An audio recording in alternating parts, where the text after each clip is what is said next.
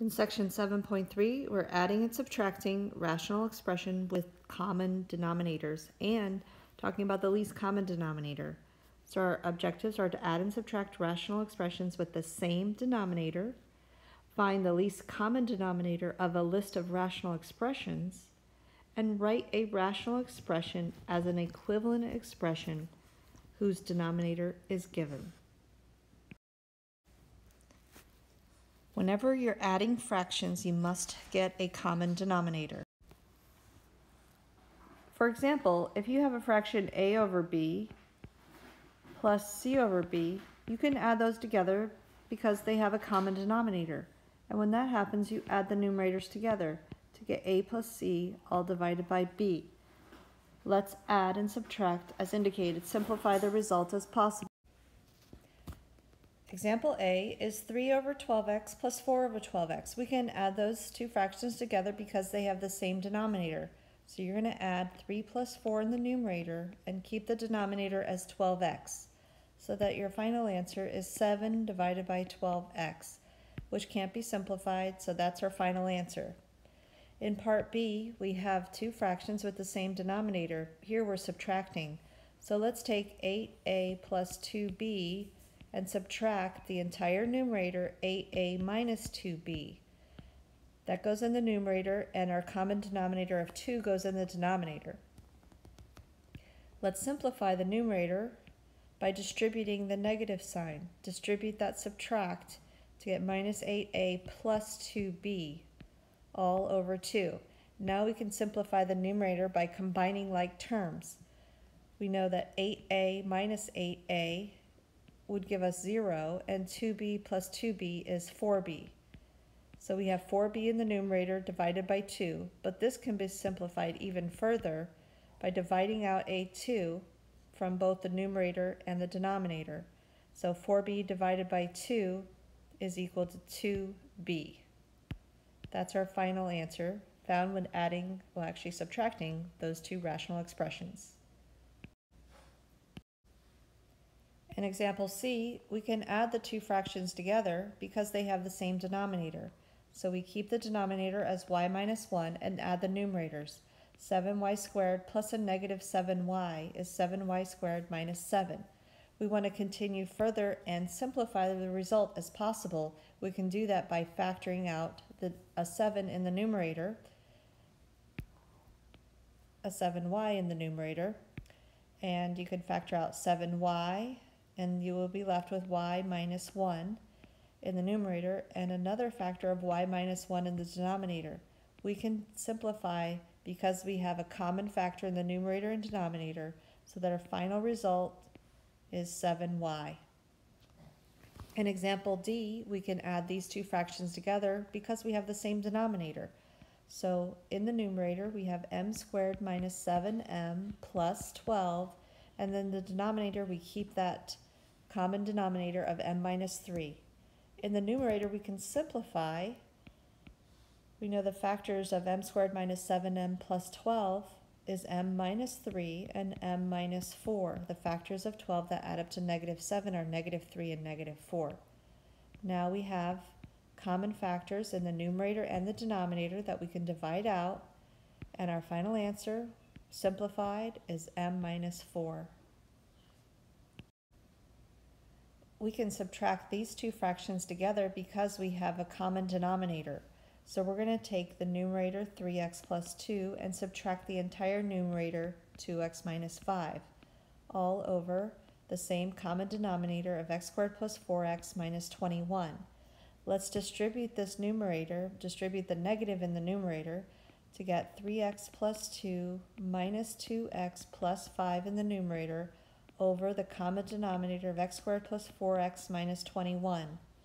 Let's combine like terms in the numerator to get 3x minus 2x is x, and plus 2 plus 7 is plus 2 plus 5 is plus 7 over the denominator x squared plus 4x minus 21.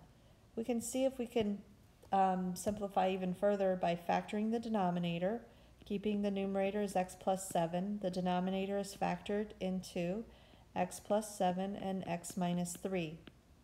We do have a common factor in the numerator and the denominator, So we're left with just x minus 3 in the denominator, and when you're dividing out something by itself, the result is 1. So we keep a 1 in the numerator over x minus 3.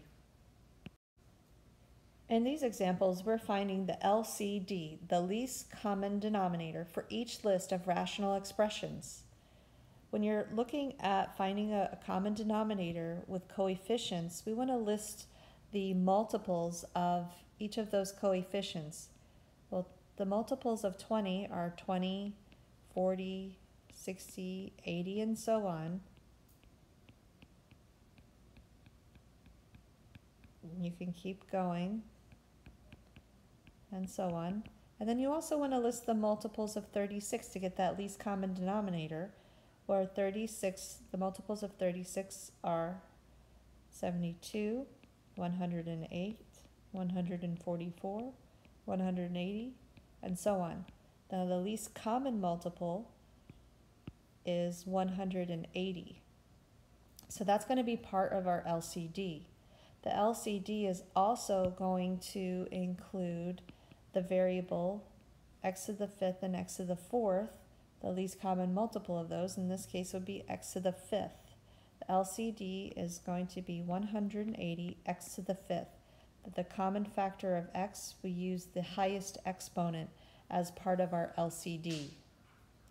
In example B, the expressions are 2 over x plus 3 and 3 over x minus 5. So the LCD here is going to include one factor of x plus 3 and the other factor of x minus 5. That is our LCD for the second example.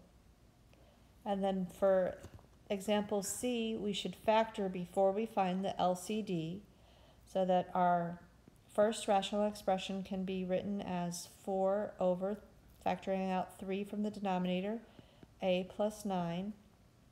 And the second fraction is 6 over, factor out the common factor of a, and get a plus 9.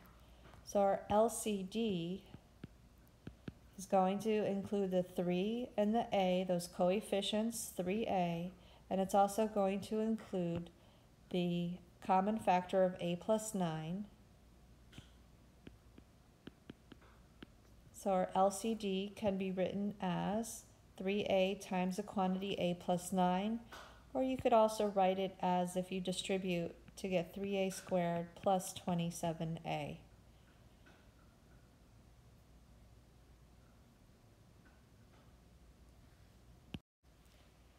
For these examples, we're going to rewrite each rational expression as an equivalent rational expression with the given denominator. It may be helpful in some of these examples to factor. We begin with the fraction or rational expression 3 divided by 8m, and we want to write it as an equivalent rational expression with a denominator of 72m. What you want to think about here is the first denominator was 8m, and it was multiplied by something to give 72m.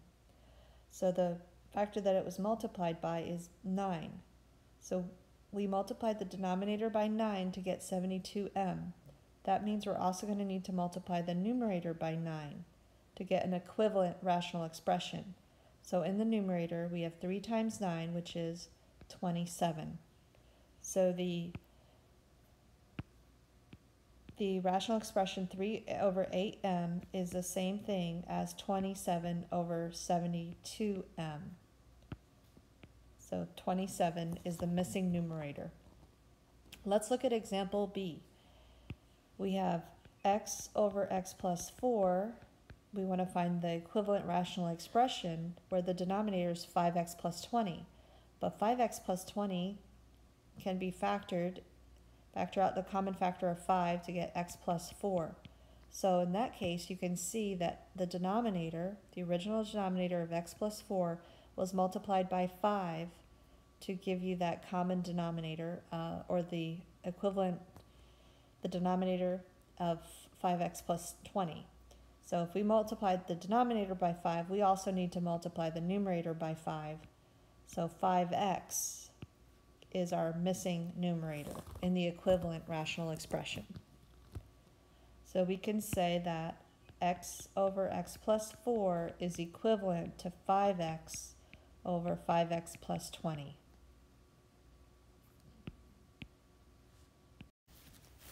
In example C, we have a divided by a plus 3b equals something divided by a squared minus 9b squared.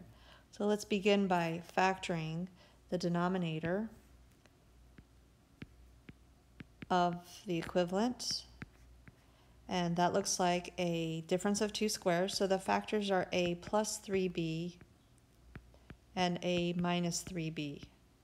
So you can see that the denominator of a plus 3b was multiplied by the factor of a minus 3b to get that new denominator. So if we multiplied the denominator by a minus 3b, we also need to multiply the numerator by a minus 3b. And then if you distribute that a, we get a squared minus 27, a squared minus 3ab.